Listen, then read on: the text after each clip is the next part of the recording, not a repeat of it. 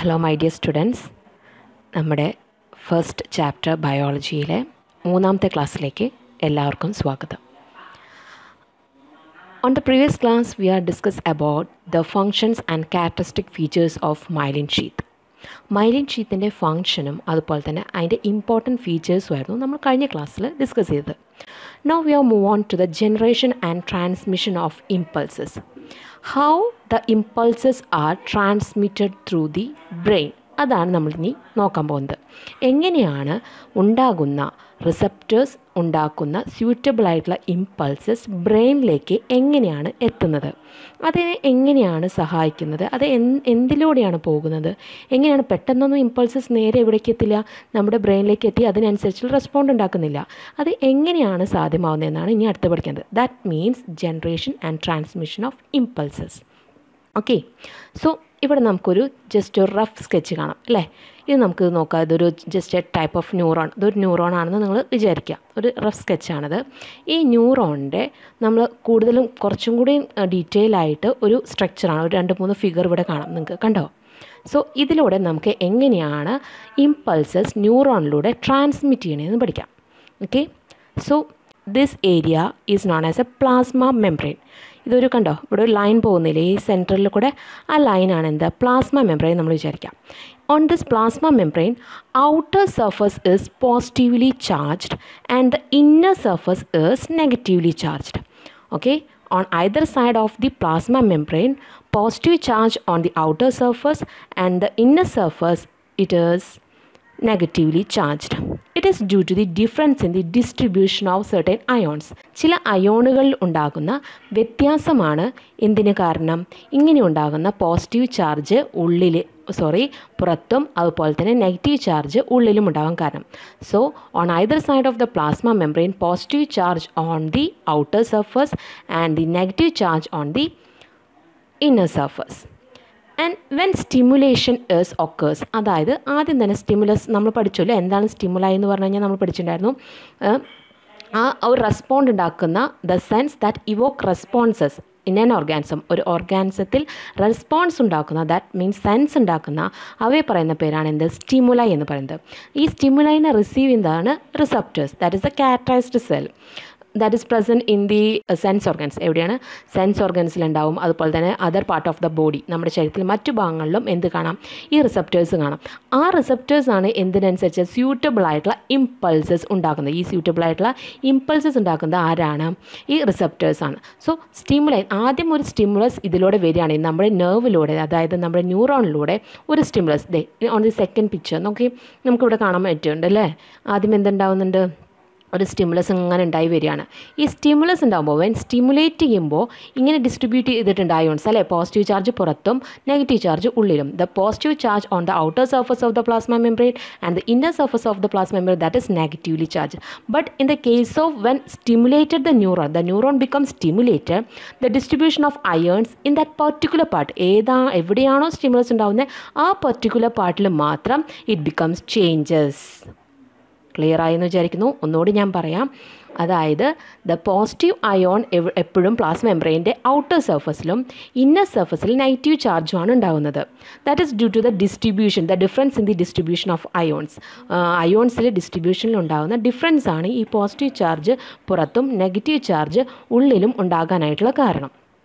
എപ്പോഴാണോ ഇത് സ്റ്റിമുലേറ്റഡ് ആവുന്നത്, എപ്പോഴാണോ സ്റ്റിമുലസ് ഇതിലൂടെ വരുന്നത്, ന്യൂറോണിലൂടെ പാസ് ചെയ്യുന്നത്, at that particular part this positive charge becomes on the inner surface and the negative charge is on the outer surface. ആ ഭാഗത്ത് ആ പെർട്ടിക്കുലർ പാർട്ടിൽ, ഇവിടെ ഇങ്ങനെയല്ല കാണുന്നത്, ഇവിടെയാണല്ലോ സ്റ്റിമുലസ് വേണ്ടത്, ആ പെർട്ടിക്കുലർ പാർട്ടിൽ മാത്രം സ്റ്റിമുലേഷൻ്റെ ടൈമിൽ എന്തുണ്ടാവും, സ്റ്റിമുലേഷൻ്റെ ടൈമിൽ പോസിറ്റീവ് ചാർജ് ഉള്ളിലേക്കും നെഗറ്റീവ് ചാർജ് പുറത്തേക്കും പോകും.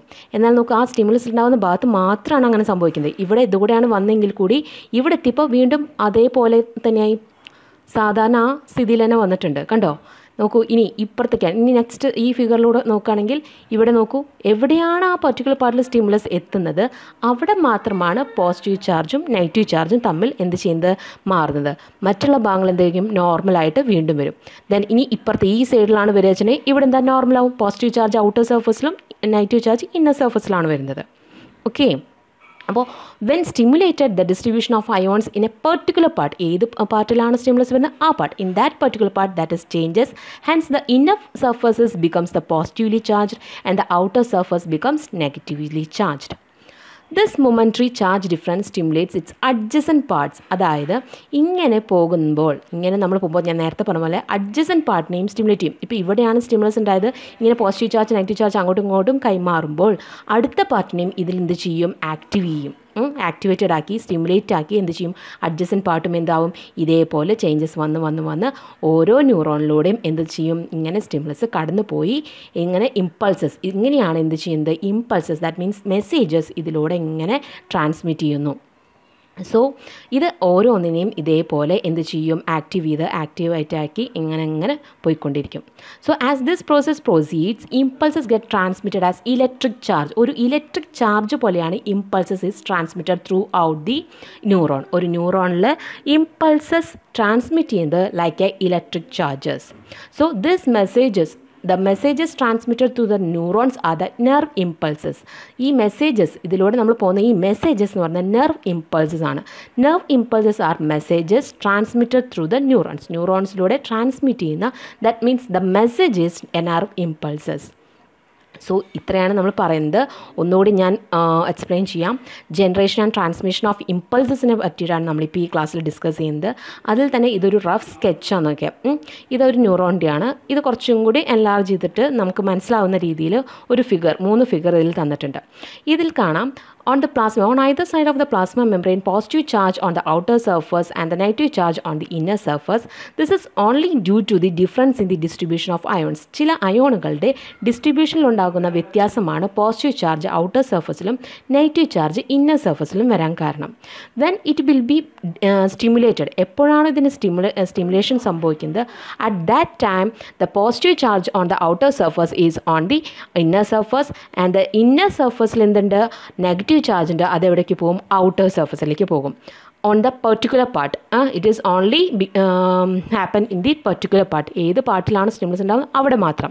ഇത് അഡ്ജസൻറ്റ് എന്ത് ചെയ്യും, അഡ്ജസൻറ്റ് ഭാഗങ്ങളെയും അഡ്ജസൻറ്റ് പാർട്ടിനെയും എന്ത് ചെയ്യും, സ്റ്റിമുലേറ്റ് ചെയ്ത് ഇതിങ്ങനെ ഈ ഇമ്പൾസസ്, അതായത് ഈ മെസ്സേജസ് ഇങ്ങനെ പാസ് ചെയ്ത് പോകും. ത്രൂ ഔട്ട് ഇതിങ്ങനെ പാസ് ചെയ്ത് പോകും. എവിടെയാണ് സ്റ്റിമുലേഷൻ സംഭവിച്ചിട്ട് അടുത്തേക്ക് പോകുന്നത്, അഡ്ജസൻറ്റ് പാർട്ടിലേക്ക് പോകുന്നത്, പിന്നീട് ആ ഭാഗം എന്ത് ചെയ്യും, നോർമലായി മാറും. ഓക്കെ, കണ്ടോ, ഇവിടെ നമുക്കിപ്പോൾ ഇവിടെ കാണാം പോസിറ്റീവും നെഗറ്റീവാണ്. എന്നാൽ ഇവിടെ എത്തുമ്പോൾ അത് ബിക്കം നോർമൽ തന്നെ, ഈ പോസിറ്റീവ് ഔട്ടർ സർഫസും ഇന്നർ സർഫസായി ഈ ഭാഗം, ആ സ്റ്റിമുലേഷൻ സംഭവിച്ച ഭാഗം മാത്രമാണ് മാറുന്നത്.